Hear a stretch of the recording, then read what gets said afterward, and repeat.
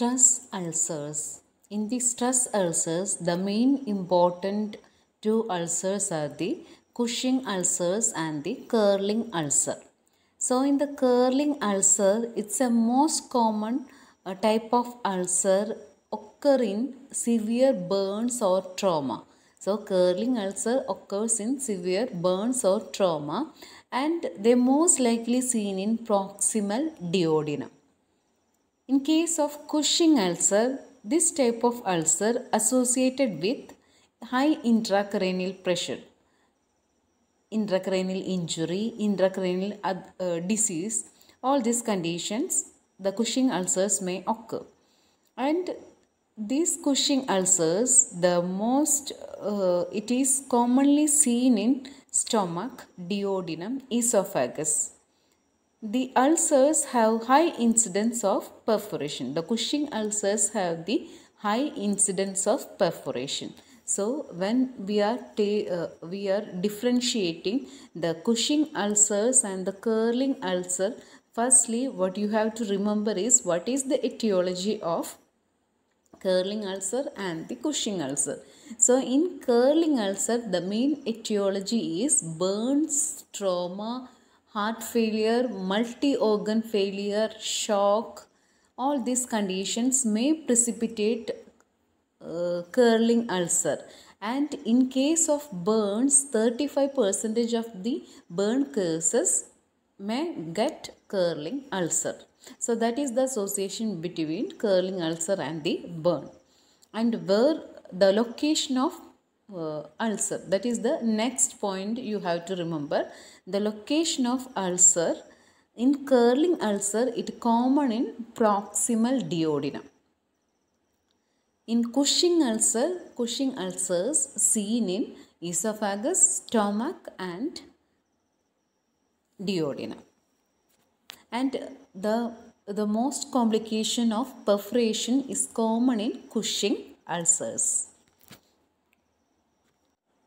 And next point that you have to remember is the curling ulcer, it is caused due to reduced blood supply and systemic acidosis in burns or trauma. So we have seen what is curling ulcer, right? Curling ulcer due to burns. So in burns, what happens? There will be reduced blood supply to all areas. Okay, so there will be systemic acidosis too. So both these features that leads to ulcer formation in curling ulcer. But in case of Cushing ulcer, it is due to gastric acid hypersecretion due to vagal nucleus stimulation. So it is due to nerve stimulation mainly. The Cushing ulcer mainly occurs due to intracranial problems, right? Intracranial injury, intracranial pressure, intracranial space occupying lesions, all this may cause Cushing ulcer. So, it is the Cushing ulcers caused by gastric acid hypersecretion due to vagal nucleus stimulation. Next point is when we are talking about the clinical features of curling ulcer and Cushing ulcers. Both ulcers have the features of bleeding, hematemesis, melena and coffee brown appearance. Okay, all these abdominal pain, all these features, it's common in both curling ulcer and Cushing ulcers. And in curling ulcer, the melena is most common. And wherever the location of ulcers, based on that, slight difference may be seen in clinical features.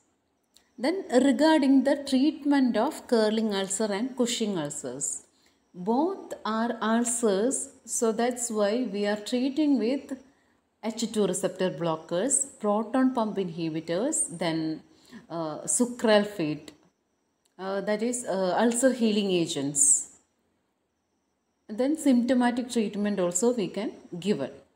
But in case of Cushing ulcers, we are doing vagotomy as a last choice. So this is regarding the treatment of curling ulcer and Cushing ulcers. Both can treat with all these proton pump inhibitors, H2 receptor blockers, ulcer healing agents, then symptomatic treatment you can done, then IV fluid therapy, then uh, IV fluid therapy, then the patient may sometimes always in NPO status. So all this can be done as a management. So this is regarding the difference between curling ulcer and Cushing ulcer. Thank you.